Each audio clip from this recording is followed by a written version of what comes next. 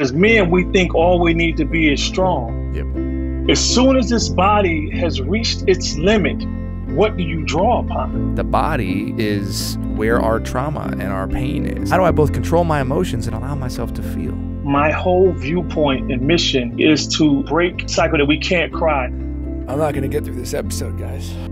Knowing what I know about you, there's a part of me intuitively in my body that goes, oh, it's safe. If men had more opportunities to have that safety with each other, I think we'd live in a very different world. I've never seen at any time in my lifetime there's been as many mentoring programs as it is in the Black community. When I see a man like you and do the work that you do, you know the way that you can serve humanity is also touching Black boys. It's that you're touching people like me.